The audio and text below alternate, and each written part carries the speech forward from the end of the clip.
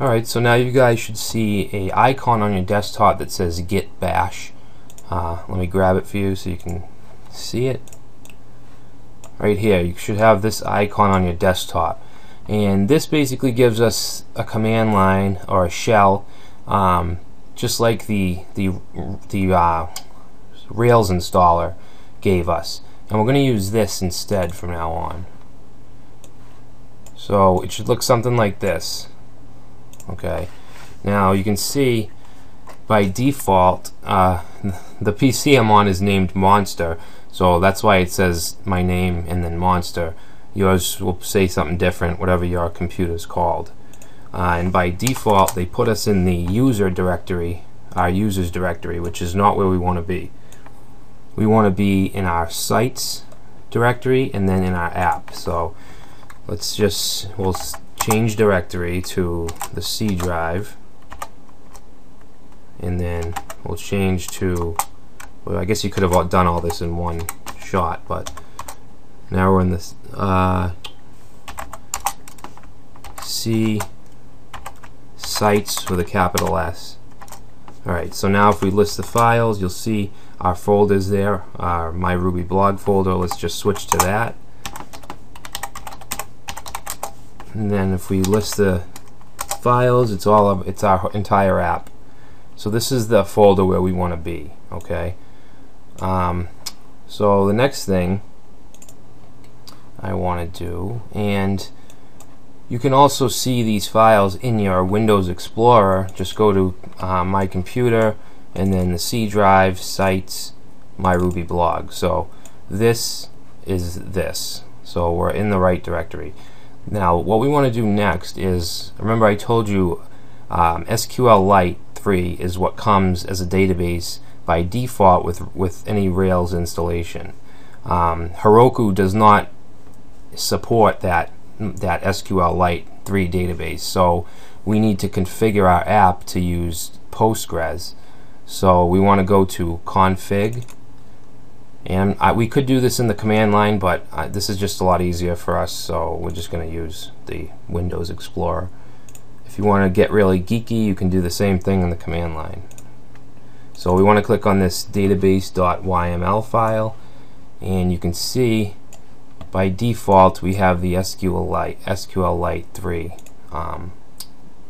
database adapter. We want to change this to PostgreSQL. Okay, and we want to change the database name to what do we call it? My Ruby blog. Yeah, and you should also have your PostgreSQL database running, and this is it right here, My Ruby blog. This is the database. And remember that we created a username. Well, it created one for us, which is right here, Postgres. And then we have to enter our password. This is my password. Okay, and okay, that looks good. Now we have three different versions we can have for our site: development, test, and production. I'm just going to use the same for each one, so just make them all the same for now. We can worry about that later, testing and stuff.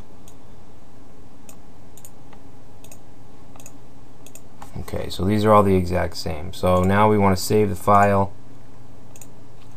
Okay, and the next thing we want to do is we want to install the I talked about gems a little bit. Ruby gems is just, a gem is like a pre-packaged module, kind of just a bunch of Ruby code all wrapped up in a gem that we can easily install and uninstall.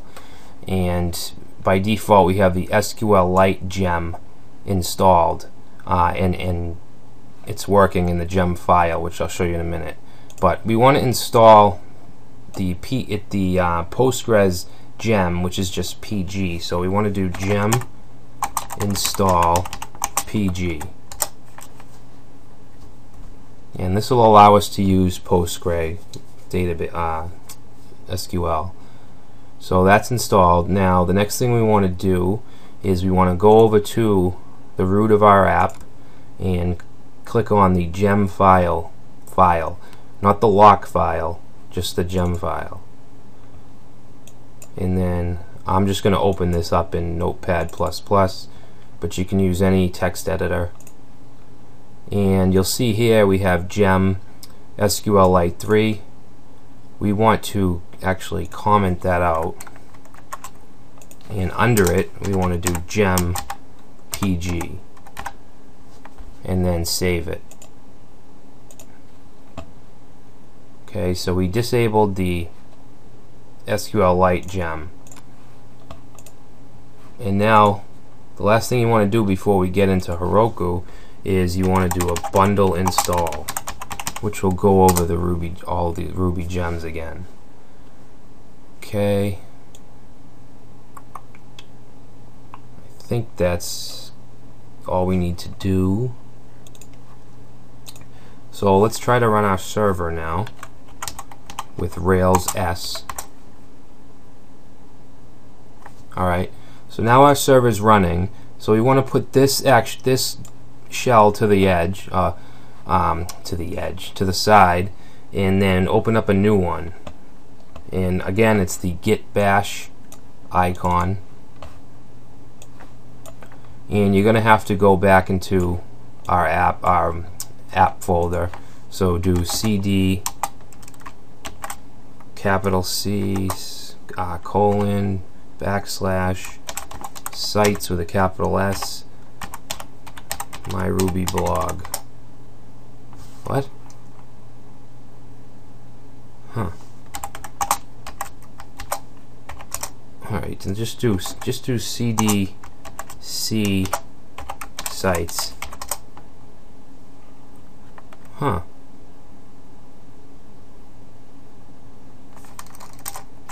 I don't know what's going on here. C drive and then in sites. Alright, and then just change to my Ruby blog. Alright, and then we're going to start the Heroku. We're going to install Heroku. 1 second. We're going to install the Heroku gem. So gem install Heroku.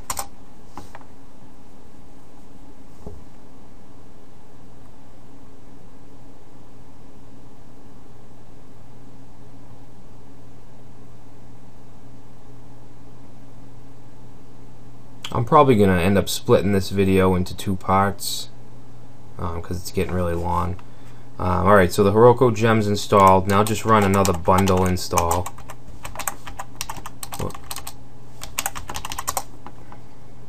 Alright, so now we should be able to type Heroku and then version. Alright, so it's installed. Now what we want to do is we want to start doing some git commands. Alright, so remember the first thing I told you to do that we need to do is git init. So what this did is it initialized the folder we're in. It initialized it as a repository. So the next thing we want to do is add. We want to do git add, and we want to put all of our files. So we want to put a dot. So this added everything. If you're seeing this, never mind this. It's not important right now. So after we add, 1 second, we want to do a commit. So git commit, and we want to do. We don't want to go to the comment screen, so put an M option on there, and then just write. You can put anything in here, any kind of comment. I'm just going to say initial commit. Alright, so now we should be able to log into Heroku.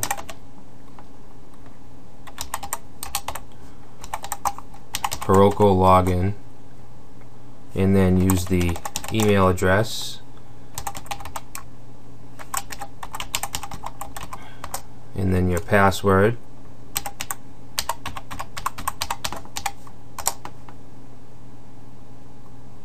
And if you get some kind of question about keys, about if you want to generate a key, an SSH key, just type in Y, yes, and then that should just give you a set of keys, and it should authorize it. So, and the next thing we want to do is a Heroku create.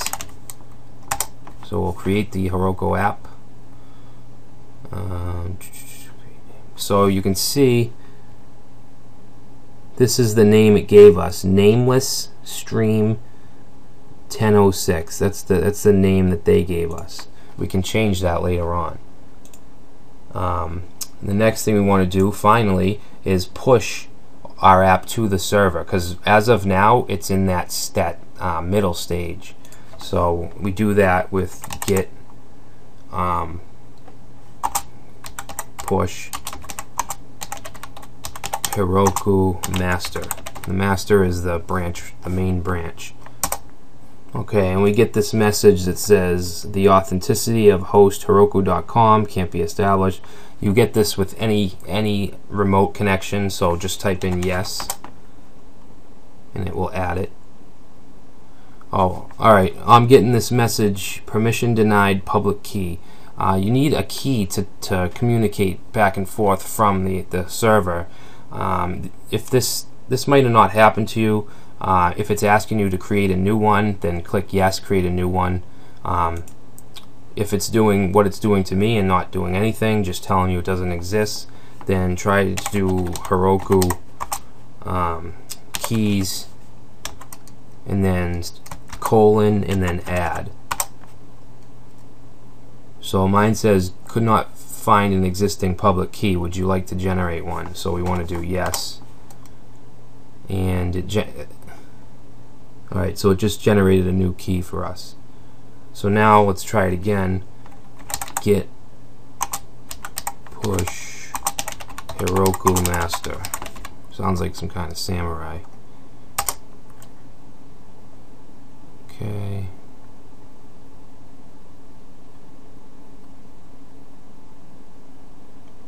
And it'll go through this rigmarole.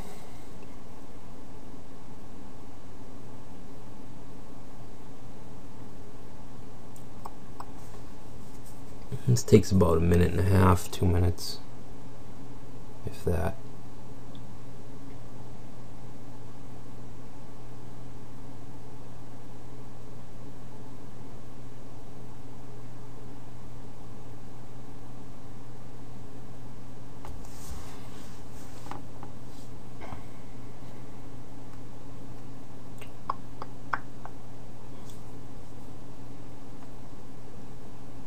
And after this is done, if it's successful, we should be able to visit our app live on the web through Heroku, through a Heroku URL.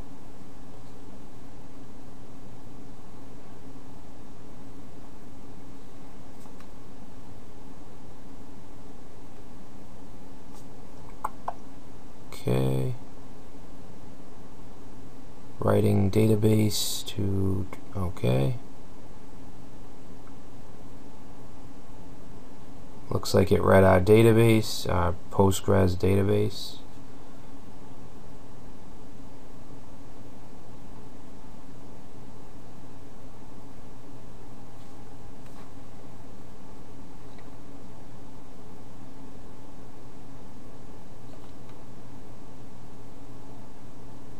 I mean, it takes this long to have our initial upload, but once we're developing and we're pushing just parts of files, it's not going to take that long.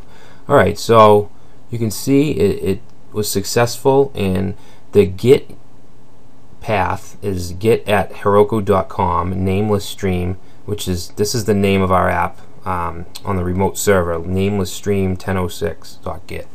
So let's go back to Heroku in the browser.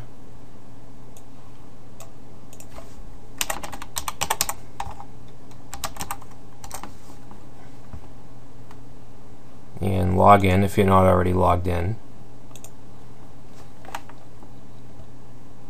And remember, this morning reaches, this is a different app, so pay no attention to that. This is our app, and I forgot to mention that your name is going to be different than this. So I don't even know why I didn't even think of that. So don't look for this. Just know that your app is going to be named something like this, and you'll see it in this back end here. So if we go to settings, and we go down to domains, and here's our official URL for this app. So let's click on that and cross our fingers, and there it is. So now I can enter this URL to go to my app, and as we develop on our local machine, we'll make the commits and then push it to the remote server, and it'll show up here. So yeah, I mean, we're done. We deployed the app using Heroku, and we'll just update as we go along. So thanks for sticking with me, and I'll see you in the next video.